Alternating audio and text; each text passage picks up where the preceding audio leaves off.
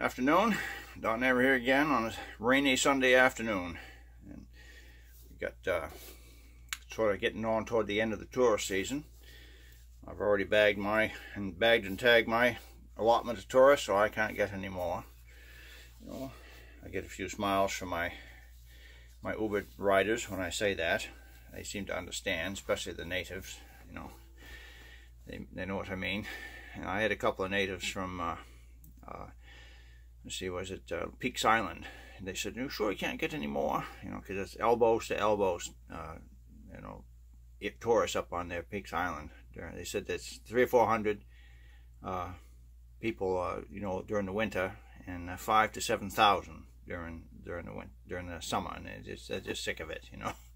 But anyway, that's the way things are up here.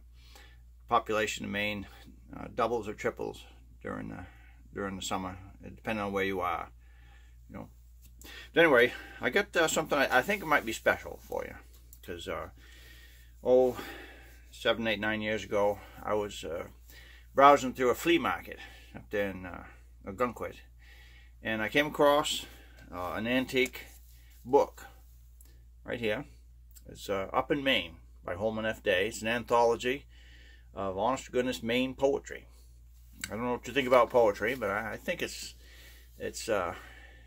boiled down words. Let me make the analogy of what I mean. Is you take maple sap. You know, when I was a kid out in Dixfield, there was a maple tree out in front of my house, and I used to like to climb that thing. And there's a big old branch that had a knot that was on top of the big branch that had made a hole, you know, the way the branch had grown up around the knot, so that there was a little well inside of that knot where the maple sap would well up inside the knot hole. And I could dip my finger in there, and you know, you taste it, and it's sweet sap. It's just maple sap, very watery, and you can taste it sweet, sort of like words are sweet. But if you take that sap, the way they do here in Maine and Vermont and other regions, Canada, and you boil it down, it takes a long process. You know, you boil it down to 30 to 35 to 1, the way they do it. I think that's the ratio. You get maple syrup, and you get the essence of what that maple sap is, and you get maple syrup. And that's sort of what poetry is. You take away all the stuff that it isn't, and you get down to what it really is. And that's sort of what my definition of what poetry is. And it's just the raw essence of it. And sometimes a little too concentrated, too sweet. It's kind of hard to take full force, if you will. And that's what some of this poetry is, because this is from the 1900s, and this is old Maine. This is really the old stuff. My version of this book was from the reprinting from 1913, and it says down here in the flyer that there were 500 copies that were printed in 1913, and I've got one of them. I feel pretty privileged. And he dedicated it, Holman F. Day. He says, "To my friend and fellow in the craft of letters, Winfield M. Thompson, I got to get this right, Winfield M. Thompson, to whom I am indebted for more than one of the stories told herein. This volume is dedicated." And so I don't know who Winfield M. Thomas was, but he did it. And Holman F. Day had a preface to his book in the form of a poem. And here it is. It's just a short one. And we'll get on to the one that I want to really give you. Yeah, but this is the preface. And I'll try to read it in the right way. I think in the way that Holman F. Day intended it. Here we go. I don't know how to weave a roundelay. I couldn't voice a sighing song of love. No mellow lyre that on which I play. I plunk a strident lute without a glove. The rhyme that is running through my stuff is not the wisp of maiden's trailing gown. The meter, maybe, gallops rather rough, like river drivers storming down to town. It's more than likely something from the wood, where chalk and axes scare the deer and moose. A homely rhyme, and easy understood, an echo from the weird domain of spruce. Or else it's just some Yankee notion, dressed in rough and ready Uncle Dudley phrase. Some honest thought we common folk suggest, some tricksy memory flash from boyhood days. I cannot polish off this stilted rhyme with all those homely notions in my brain. A sonnet, sir, would stick me every time. Let's have a chat about common things in Maine. Home and F Day. Ain't that precious? Yeah.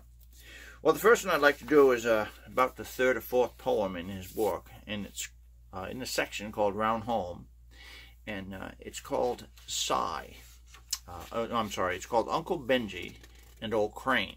And let me explain it, is that Crane was a lawyer, you know, and he was known for just sticking it to his clients, you know, and just billing them for every single penny he could get. And Uncle Benjy was pretty tricksy, you know, and he wasn't going to pay any more than he needed to.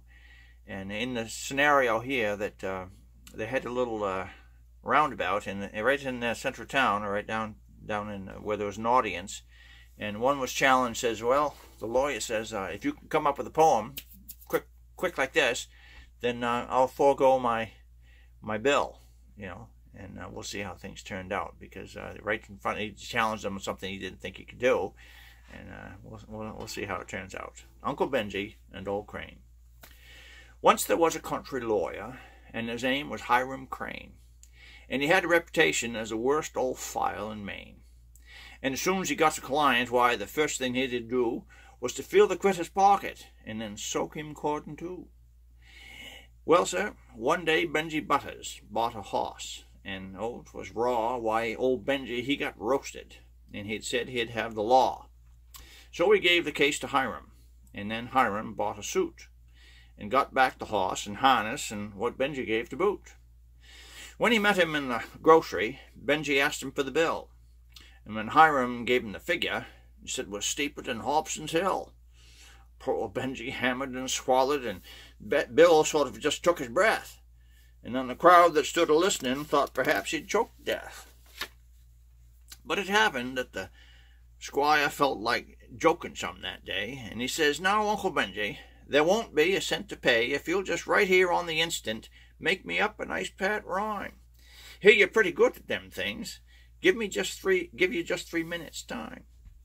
And the squire grinned like fury, tipped the crowd a knowing wink, while Uncle Benjy started in, sir, almost 'fore you could start to think. And this is the poem that he's come up with. Here you see the pretty lawyer leaning on his corkscrew cane. Sartain parties call him Gander, other people call him Crane. Though he's foul, he's sometimes doubtful what he is, my friends, but still, you can tell there's hawk about him by the gall-dern critter's bill. Crane got mad. He wanted money, but the crowd let on a roar, and they laughed the blamed old skinflint right squire out the grocery door. So Uncle Benjy got a free ride on that one, 'cause he lost the bet. Yeah, ain't that precious?